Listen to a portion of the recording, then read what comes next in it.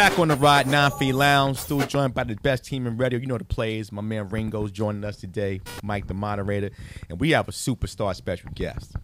If you're a Knicks fan, or maybe you're not even a Knicks fan, if you're somebody who's trying to find information on the Knicks globally, not just New York, we got the preeminent brother that's doing it right now. That's 40,000 deep. I'm a fan. Moderator's a fan, and he's here today on his maiden voyage. Just is a fan, and he's here on his maiden voyage at 9 Feet Lounge. Fans. Well, that's you. Ladies and gentlemen, welcome to 9 Feet Lounge, host of KnicksFanTV, CP, the franchise. What's going on, brother? Yes, sir. Appreciate you fellas, man. Nah, no doubt, man. One time for your boys. Yeah. Hit that thumbs up button for your boys. Subscribe. All that. No doubt, brother. In 20 minutes, you may be saying something else, but anyway. Get in my car. I'm getting out of here. What do you mean Kevin Durant's better than that? Stop. Again, brother, we can't thank you enough for spending some time with us, man. Like I said, we're all fans of your show. Watching KnicksFanTV in August to find out, you know, what the schedule is like. There ain't nothing else on TV, I guess. Nah, man, it's not about this. They can watch the fumble. Nah, I ain't know. They owe me money. I'm only joking. No flow. But again, man, let's kind of dive into it, man. You have taken in this what I call the golden age of the independent. You've taken this regular platform and grown into something where now you rock with Max Kellerman. You're doing events at the Garden. How did this all start, man? Get us to the very beginning when you was like, I'm a fan of Knicks. And, we've all experienced the Siberia, the cold chill of the losing years. But how did it get started? Yeah, so I mean, it started for me just being a fan of New York sports in general. Right. Being born and raised in the city. Sports is a fabric of our culture. Right. And I remember like early days, I used to go to my pops to work. You used to be like, take your kid to work day. So you used to go in the office. He's an engineer. And in the office, you used to hear like on the radio, you used to hear these dudes like arguing all the back and forth. I'm like, what is that? It was Mike and the Mad Dog. Yeah. And he used to listen to that every day. Every day he used to go in there and they just used to go back and forth and arguing, screaming on top of each other, you know what I mean? But that was 950 Lounge doing that. Who Who that in the background? That's Big Mouth Kevin. That was so ingrained in me that I became a fan of it. And sports radio was like, I used to wake up to it, go to sleep to it, ride in the car to it. I'm listening to them, all the shows. Right. Max Kellerman back in the day, Stephen A., Joe Beningo, all those guys. So Joe Beningo, yeah. That was just always a part of me. And then when me and the homies used to argue back and forth about sports, it was just natural. Right. And so I wanted to recreate that in the digital realm and also represent the culture in a way that, when you see these media players now, yeah, Stephen A. is up there at the top, but it is very few of us really representing, especially in basketball. Yeah. And so I thought that was important. And so 2017, I took my camera phone, I went out to the draft, went out to MSG, just started interviewing fans. This is when we drafted Frank. Right. Yeah. But at the same time, the Porzingis trade rumors was going on. Yeah. So we got some good footage. I didn't know what I was doing. The last layer of Phil Jackson. Yeah. The whole Phil fiasco. Classic. Yeah. And I just, from that day, I just threw it up on YouTube, see what the reaction was. And over time, it kind of just evolved. We went from doing recorded content to me saying, I want to do the whole Mike and the Mad Dog thing, taking phone calls and capturing the passion of the city. Because for me, all sports fans are like none other. Right. When it comes to sports. And I just felt like I needed to capture that in the digital realm where, you could have on-demand content. Right. Just have the fans more involved in the game. So when did you know that from just 2017 going to the draft, kind of really probably doing it because you just wanted to hear you had a voice and you wanted to hear yourself speak and there's platforms for that, to knowing that, you know what, I got a place in this thing. I've carved my own seat, whereas 10, 15, 20 years prior to this, you have to go to school or you have to have some type of in. You've created a lane. When did you know that lane was like more than just me and my friends hearing me talk, but now like I got the masses. I got real media coming at me. I would say, well, first, little by little, we would we would gain momentum for each interview. So the first interview we ever did was Chris Childs. And from Chris Childs, I sent that interview to the next person.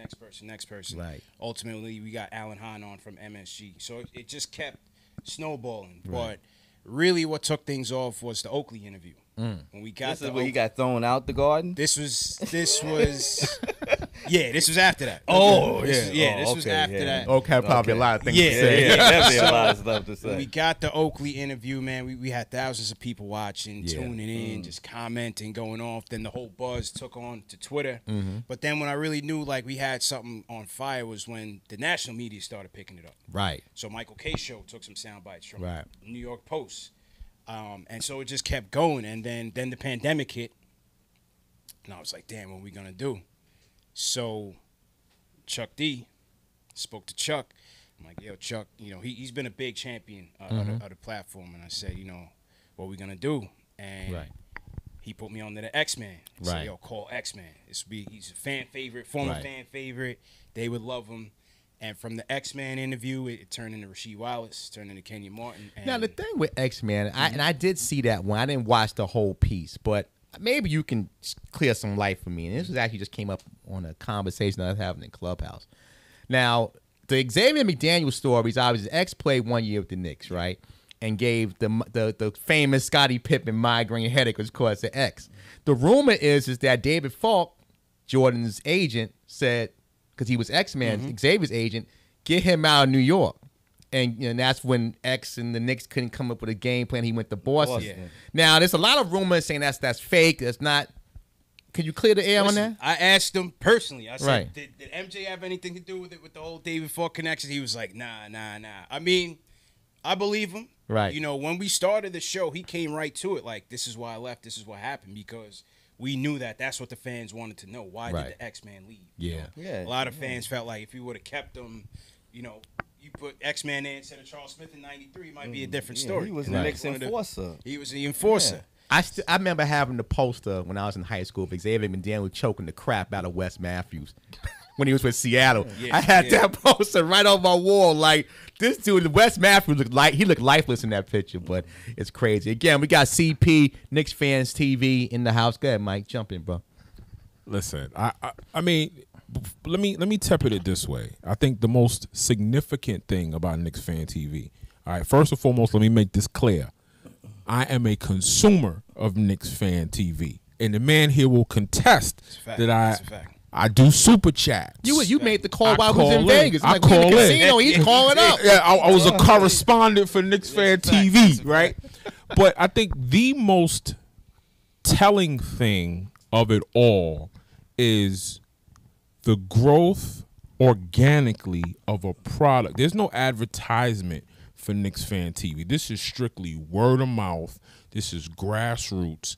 And as a black man, to see you go from, I guess, your woman and your kid and your family to 40,000 individuals, 39,950 you've probably never met. What is that like when you're sitting back, you're on your alone time, you're not on, and you just running this through your mind? What is it that like to you? Yeah, it's big, man, because, you know, we'll get messages from people that'll say, you know, you took me through a dark time, or your show, you know, I went through a lot of depression, I'm going through this, I'm going through that, and people look to your show to get them through their day, you know, and that's deep, because when I first started, I'm just like, I just want to talk Knicks and let people talk Knicks, but then when you realize that you really having an impact on their personal life, you know, it means a lot. It definitely means a lot, but I just felt like there was a lot missing in terms of sports media coverage, and it's a lot of platforms, a lot of content creators that's pushing the content out there, like listen to me, but it's not too many that's pulling the fans in. And like I said, in this digital realm, you always had sports radio, and you know, there's people that call into the show, but they got to dodge the commercials. They got to wait in line, you know, for a long time. You might have 5 minutes of Knicks coverage. With me, you get an hour and a half. Yeah. From there, we're gonna take a couple clips from that. That's gonna go on Instagram. That's gonna go on Facebook. That's gonna go. So we feeding you wherever you're at, and whatever in the type of content that you can consume. Let me ask a question. So supposing me or Ed would call in your show, I don't want to talk Knicks right now. I want to talk about championship across the bridge. You gonna disconnect us? If you come with respect, and we get them, Listen, I'm respecting the trophy. He's just a bandwagon hopper. Anybody who's winning, he's on. If it ain't a Nick, all right. If it ain't a Nick, yeah, you get disconnected. Shortly after. But if you come with respect, I'll let you ride. All right, we'll invite you to the parade. You can wear your Nick. Just don't read the chat, because the chat gonna roast you. The parade down Fulton Street. Exactly. In the back of a pickup truck. But now listen, we get fans from other teams that'll call in, that'll tune in, and we welcome everybody. Because at the end of the day, it's about Nick, but it's a sports show. That's it. And that's all it is. So who do you see as your competition? Because there's a couple of y'all out there. Because I follow about I wouldn't say 4 or 5. Might not be on the same level of subscribers as KnicksFanTV, but you got one guy out in the West Coast. I'm not going to say who he is, but West Coast. That CK. Oh, that's my guy. That's your guy. Yeah. So I know that's not your competition. Yeah. But then there's a few others that are starting to pop up now. Do you look at them, or do you you're so focused on KnicksFanTV, you don't even think about the competition? Yeah, I just have tunnel vision, bro. Like, I don't even, I don't really consume anybody else's, and that's no disrespect to them. It's just because I'm just so locked in on what I'm trying to do and to moving forward. But at the same time, I embrace collaboration. So with Knicks Film School, with the Strickland, those guys, we kind of created a network just coming up together and doing events together and just collaborating on content together. So I don't really look at them as competition, because I feel like if you're doing that, you're locking yourself off to their audience and their potential and vice versa. So, rising tide lifts all boats, and that's kind of how I see it. So I don't really look at everybody else's competition.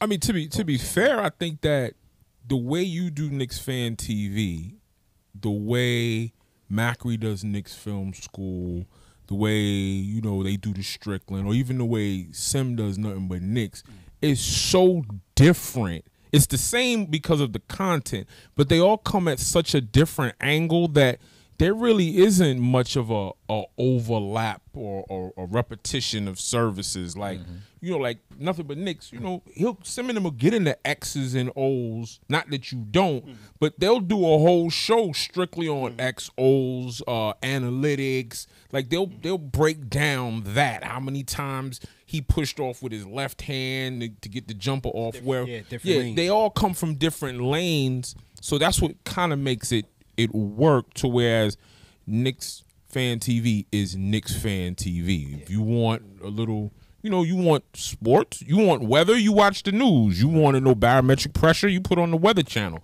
Like, it's like that. So I think that's why you don't really have a true competitor in the sense of it's not like that. But the funny thing is like the fans will try to create that, especially with me and Sim. They'll be like, "Oh, y'all beefing, y'all do nothing together," and then I'll send him a clip of that on Twitter, like, "Yo, read this," and we'll be laughing at it because me and him are cool. Me and Sim are cool. We talk all the time, and we're gonna talk about collaborating down the road, but fans see us not really working together as, there's competition, there's beef there. It's really not like that. I pity you. You can't leave. You can never leave. Leave what? The Knicks? The Knicks. You can. If the Knicks decide to move overnight somewhere to Nebraska. We're not like the Nets. They're not going to be the Omaha Knicks. The Nebraska. We are here, the Nebraska Knicks. So they're never going to happen. Now, I got one quick question for you.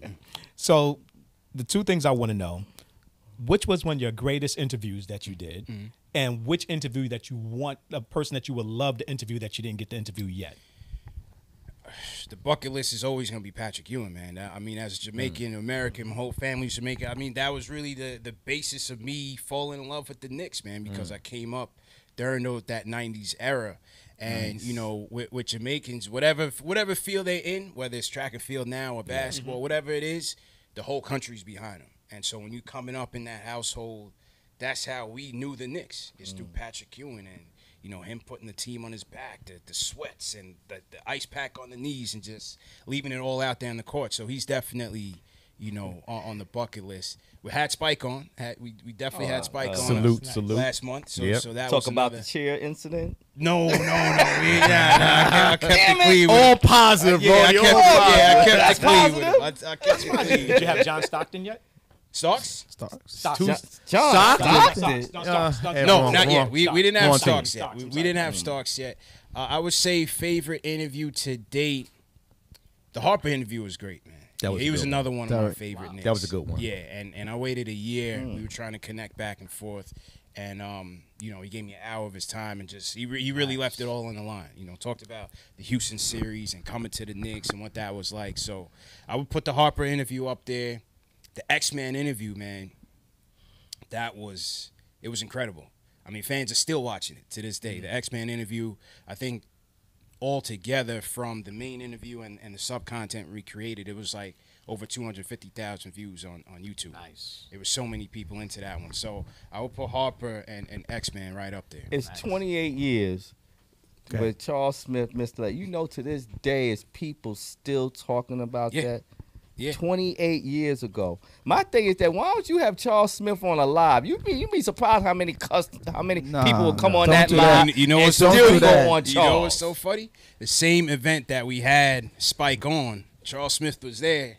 And they knew And the people organizers still- was trying to hightailed it out the back door. Listen, I 28 before we go years to ago. a break, Charles Smith is big in technology. He works on Wall Street. Before the pandemic, people were at the restaurant on Wall Street in suits, still like, Demon Hill? you should have made that later. You don't miss he that. can't live I that can't down. speak for him, but he don't want Didn't that. that lay up in Barstool? Still joined by CP, the franchise, KnicksFanTV. It's my go-to. I mean, and I say that with respect, not just because you're sitting here. When I want to find Nick information that I want to verify, I'm going to your Twitter, your Instagram, or I'm pulling up a video or something like that I missed or saw the other night, and just let me just make sure if CP is saying it, then it's legit. Now, obviously, you've gone this thing, 40,000 organic viewers, and then Max Kellerman comes to calling. Talk about that whole situation, getting involved with Max and with SNY. Yeah, it's funny because you know that the fan base looks at the mainstream media. We call it LOL Knicks, right? We call it Knicks for clicks. In that, you know, the mainstream media they try to expose the Knicks and harp on the negativity. Yeah. But that has given rise to our platform and the independent platforms alike. And so, for a while, I was on a rampage going at Michael Rappaport. You know, when he showed up at Barclays in the Nets jersey, me and him were going back and forth on Twitter, and still going back and forth. And How could you do that to us? right? Yeah, Right. he was a Nick. Yeah, Yeah. He's just like you. He run with the No, because his man is Durant. Listen, Mike, I'm his man is Oak. Durant. He was trying to protest the whole Oakley Yeah, thing, so I had to yeah. call him out on that. And you know, the fans had backed me up. And with the Kellerman show, you know, they invited me on to talk Knicks, and it went from me and him going at it. Yeah. You know, That was classic, by the way. That first Yeah, episode, yeah, I appreciate that. Yeah, we went at it, and then they just kept bringing me back. Yeah. Bringing me back to talk Knicks, but then we started covering the NBA at large. And it never really was on my list to say, you know, I want to do this on ESPN one day. I want to, you know, have this opportunity. But it really just fell in my lap. And since then, you know, I've been appreciative of it. And then with SNY, I started doing the putback with Ian Begley. Right. So SNY has brought me on board. Right. And we start covering NBA Knicks content for their YouTube channel. So Right. it's just been a great journey, man. Just been a great experience. for So real. has now this passion for the Knicks and love for human and Jamaican roots become your 9 to 5, or is it still like just, you know, my nice compensated hobby, but I still have a business? I would say it's transitioning. Right. I would say more than a hobby for sure. You Yeah. know, we have 2 employees on the team right now, video editor and Super Dave, my producer. Oh, Dave. So- we gotta talk Dave on offline the about phone. compliance, but that's for another day. yeah, all right, yeah. Go ahead. We'll definitely talk on that. So yeah, we growing, man, and Yeah. and you know the contributions from guys like Mr. William and all the advertising and everything. We just reinvested back into the brand, man, and Yes, the James invest Earl in Jones growth. already. When Mike and you calls, ain't I bring listen. no Nick gifts. I didn't bring no Knicks gifts. Yeah, you ain't bring You're no not a Knicks fan. t-shirts, Not a Knicks fan. So he's trying to get us to He's a Knicks become fan when it comes to fans. gifts. You're a Nets fan. He man. just likes free swag. But He's trying to get us to become From fans. I think the thing that really endears Knicks Fan TV to me, number one, I've been on Knicks Fan TV since about 2,200 viewers, I think you had. I know you were under 3,000 when I first caught on to it. So that was number one. And number two, anything you put your money to, you want to see a visual return, right? You want an ROI. Now, whether it's a physical ROI or if it's a visual, intellectual ROI. And if you've ever, $5, $2, I've done 10. I mean, clearly I'm not Michael Parker with the super chats, right? So Michael Parker Michael Parker's a whole nother dude. Got a budget for super chats. He But got a lot of government to money. sit and say, you know what? Yeah, I can look through my receipts and say, well, maybe for a given month I gave CP $40. But then you turn around and you see CP at this place, CP at that place. I mean, my background is media, so I can look at something and tell when it went from 1080p to 4K, right? So I can tell when sounds are a little crisper. I can tell when calls are coming in a little better. I can tell when I can hear Dave on the phone a little better. So it's everything you put into that, you're physically seeing an immediate return. And that's even before we get to the quality of the content, right? I don't care how good food is. If the presentation is poor, then You ain't eating a steak off a garbage You ain't can. messing. You ain't messing with it, right? Right, So, right. but that's the one thing I can say about Knicks Fan TV is that from that perspective, man, you are spot on point. Appreciate it. And again, to see it from a black man, it's even more enjoyable to sit here and say, I'm watching a product that not just rivals the majors, but the majors are calling this man to come talk to them. He would listen. We was in Vegas. He was completely upset when you made the trip. He was like, "CP ain't coming." man. I had to break the news to him. I said, "Yo, he ain't coming."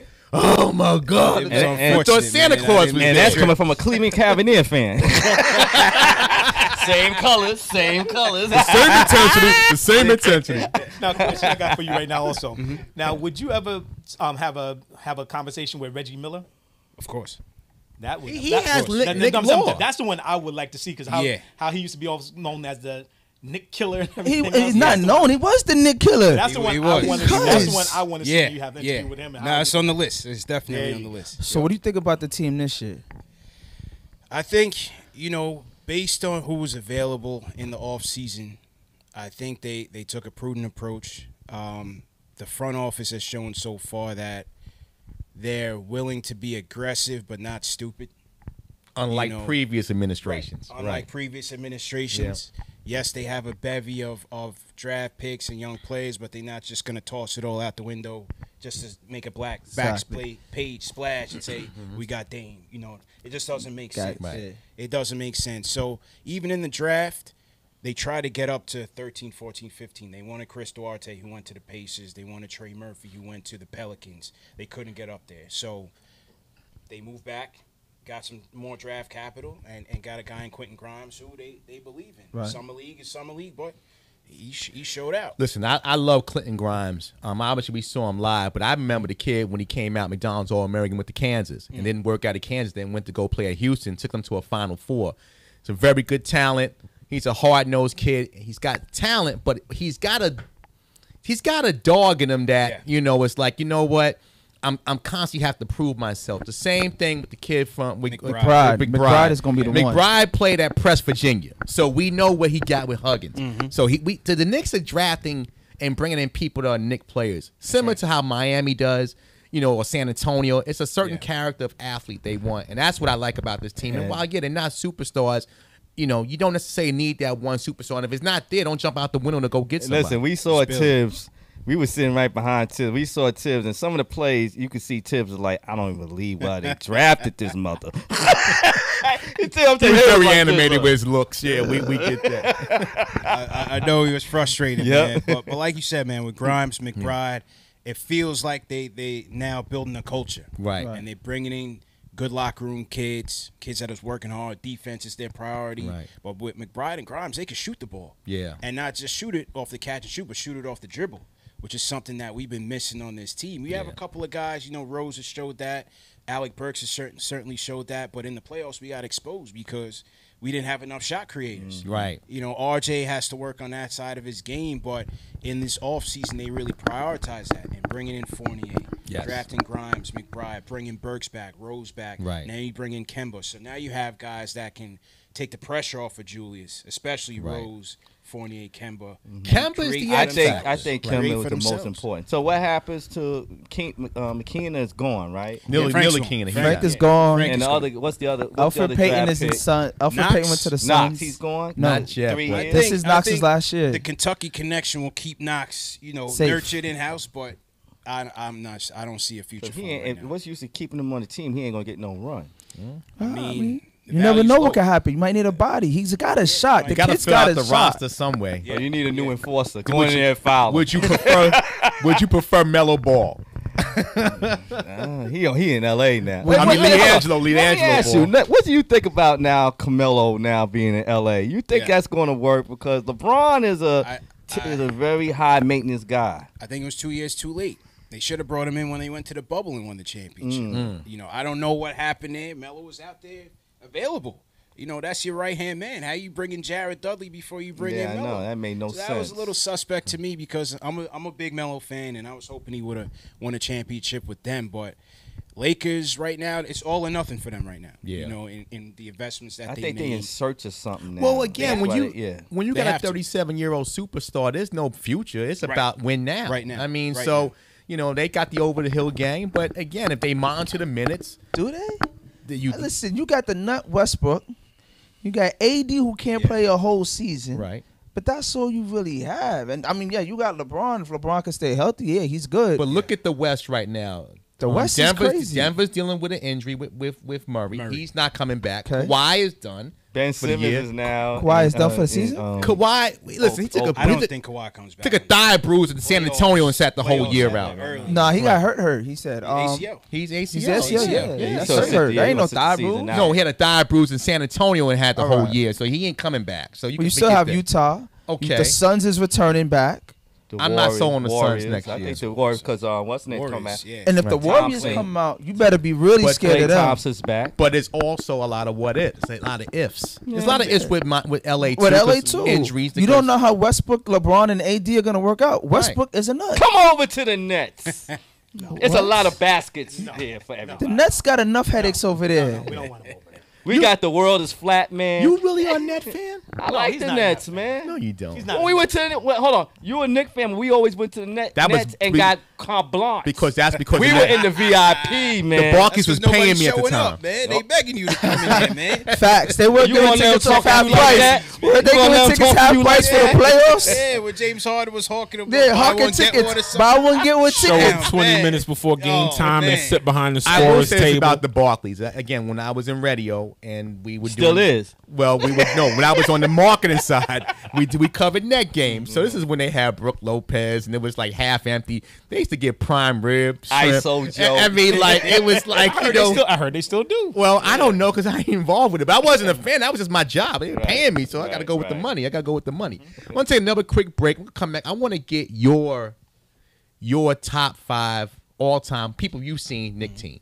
Joking. I'm sure we all have in rodeo. You probably picked. I have, yeah, definitely. I Nat, have two. Nat Clifton or something like that with you. But we're going to take a quick break. CP, the franchise's Non-Fee Lounge. Come on back. I kind of want to chop it up with you on your top 5. Now, I don't have to ask. Probably should say top 4. We know Pat's in there. But That's his top 5. would you shut up? I'm talking to CP, All right. not you, CP. Talking to this thank you. CP. Yeah, I know his initials. But your top 5, that guys you witnessed from you, not old school guys, but guys you actually saw play. What's your top 5? Give me your guards, your center, and your forwards. Oh, top 5 Nick players. Top 5 Nick players. players. Yeah. All right. At the point, top 5. Wow. That's hard. It could be Walt Frazier. Yeah. All All right, at the 5, if we're he gonna go saw Pat. Wall, At the 5, we're gonna go Pat. okay, yeah, that's easy. Automatic. That's why I said Automatic. 4. That's why I We're gonna said get that out 4. of Right, there. right. Right. I'll put Melo at the 4. Okay. Gotta put Melo at the 4. Okay. I'm gonna put Mason at the 3. Ooh. Okay. No Oakley. Nah, Oakley Nah, was a Put 4. Mace. Nah. Mace. Put Mace. That's excellent. Put Mace. The Intimidator. And the crowd here goes crazy. No offense to Oak. No offense to Oak. That interview still, We went 12 rounds with Oakland. We went 12 rounds. You know. Hopefully, he come back. Stop and the fight, Ron. Yeah. Need a So free I'll put car Pat at wash? the 5. I'll put Pat at the 5. I'll put Melo at the 4. I'll put Mace at the 3. At the 2. Ooh, this is where it gets rough. Yeah, it's rough, man. This is rough. Yeah, I'm putting H2O, man. Allen Houston. I'm putting Allen Houston at the 2. Mm. I'm putting Allen Houston at the 2. And No get- offense to Starks. That was my guy. That's all about that. That's Starks rough. was the first jersey I had. Game 7, I forgive him. Game 6, he took us there. Almost won it. But I got to go Allen Houston, man. Point guard. I'll go Harper. Okay. Really? Harper at the point. Wow. I'm gonna give you mine. And it's a little- Just to say, I wasn't Yeah. old enough to really see Mark Jackson, and he wasn't here for that long. right. I would love Steph. That's but that was YouTube. that was a dark time. Yeah. That was a dark time. Come on, YouTube. I'll go YouTube, Harper. Mark I'll go The Jackson. dark day for the Empire. Dark day. That was a dark day. I'm probably a few years older, so I'll start with Pat. I think obviously Pat, great Nick. My forwards, I got to go with my all-time favorite Nick Bernard King, because Did you see Bernard play? yes, Hell I did. yeah. I saw Bernard Bernard. Wait, was it play. color? Wait, was it color or black and white? It was color. No, well, in my house it was black and white. With the high shorts. Bernard was special, boy. Yeah. Game face and all. I guess my other forward, I probably go with Oakley, just because those black and blue. I love Mace, rest in peace. But Oakley to me, guards, point guard. I'm probably going with Mark Jackson. It's tough because I love Rod, but Rod, when I think about Knicks, Rod's more Bronx for me, Truman High School, right. than it is for the Knicks. So I'm going with Mark. You know, that broom thing still messes him up. We took that broom in Philly. Yep. And my shooting guard, this is tough. And I probably will go with Allen Houston because I still can't. I met John Stocks once and I told him about the 2 for 17 in Houston, and he looked at me like, I can't even use the this words. guy in here? I can't even use the words because we're FCC on some markets. But he looked at me like this, you know. Anyway, and I met LJ. I would say LJ too at the 4. I mean the forwards. But his Nick, I'm talking about Nick history. Right. You know. He wasn't there long. But again, he had great moments. So I would go with also Allen Houston, Tennessee stand up, and point guard Mark. So and my favorite all time Nick is Bernard King, hands down. Period. Go ahead. You go. Me? Well, Patrick Ewing, Hall of Famer. My point guard, Michael Ray Richardson. I don't think Michael Ray The gets ship the be love shanking. that all the other Knicks get for some reason. Shooting guard, I would say Allen Houston, but We ain't go Rory Sparrow. I love, for some reason, Ray Williams, man. When Ray and Michael was they were the best backcourt. Even Magic Johnson said that was the best backcourt. Ray Williams was Ray special. Williams and Michael Mount Ray Vernon Richardson. stand up, no So doubt. that's my backcourt. Patrick is in the middle. One of small forwards, Bernard King. But the power forward,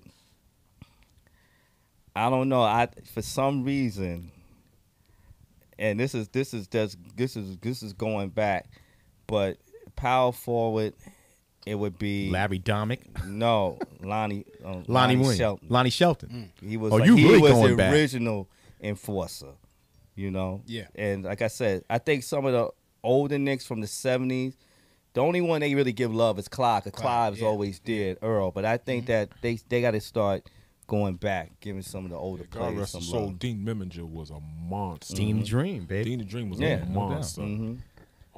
Let me see. For me, obviously it starts with Pat at the 5. Oh man, my 4. I'm gonna go small ball. My 4 is gonna be Mace because my 3 is gonna be Mello. 2.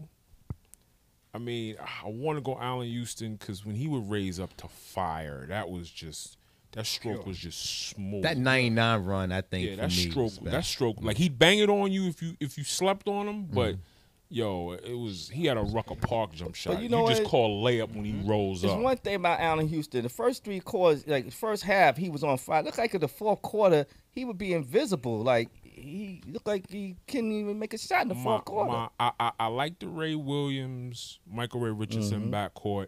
However, we don't never get Bernard King if the Knicks don't trade Michael Ray Richardson to Golden State. That's so right. I put those 2 together. So if I had to do a 6th and 7th man, they'd be my 6th and 7th man. I want to go Steph, but man, those were the dark eras. Those were the lights wasn't even on in the garden. He was afflicted with devils, like the Wu-Tang song. That's the dark day for the Empire. It was a bad time for the Empire. Yes. So for point, because he got the job done, and Melo's not here. If his play didn't highlight what we were doing for about a half a season, I'm gonna go. What's your boy name? Who girlfriend called the cops on him because he had Ray Felton. Ray Felton. Damn. Ray Felton. Wow. I'm gonna go Ray Felton. Wow. I'm gonna go Ray. Damn, Mike. I might have to take all your credibility. Raymond Felton. He's finished with The guy that goes through the airport with shotgun? Felton? All right, well, I'm gonna go big. Rod Strickland is my point guard because Rod Strickland did things with a basketball that I don't think any Knicks point guard really did. Maybe Steph did some things, but Rod Strickland's handles and his grit, determination was legit. I'm gonna put Melo at the 2. No disrespect to Allen Houston. I'm gonna make your own. I'm gonna put Mace at the EA 3. Sports lineup. I'm putting Oakley at the 4, and I'm putting Ewing at the 5 because I wish you would come into that paint. I tell you right now, you will get destroyed quick, fast, in a heartbeat. Old 88, 90s basketball style. Nobody's coming into that paint with those 3 down in there. Ewing's probably the softest one out of the 3. But with Mace and with Oakley, you're definitely getting a forearm to the head and a right hook to the gut. Easy. I don't care if LeBron comes down with that 6'8", 260 frame. He's going down just as bad. We got to get Ed. Ed said John Stockton. He was already elected. Nope. I'm not a Knicks fan, so nope. Drazen Petrovic. Larry Hughes. Jason Kidd. But Eddie Jason Kidd was a good Knick for one season. He was a net. He was a net first. Yeah. He was a net. Before we step out of here, CP, let me put this question to you. If this is a standard question of mine, if the CP of today, whatever day this is, we're conducting this here interview, could speak to the CP of 2016, what would you tell him? Wow, 2016. No, the dark days of the Knicks too.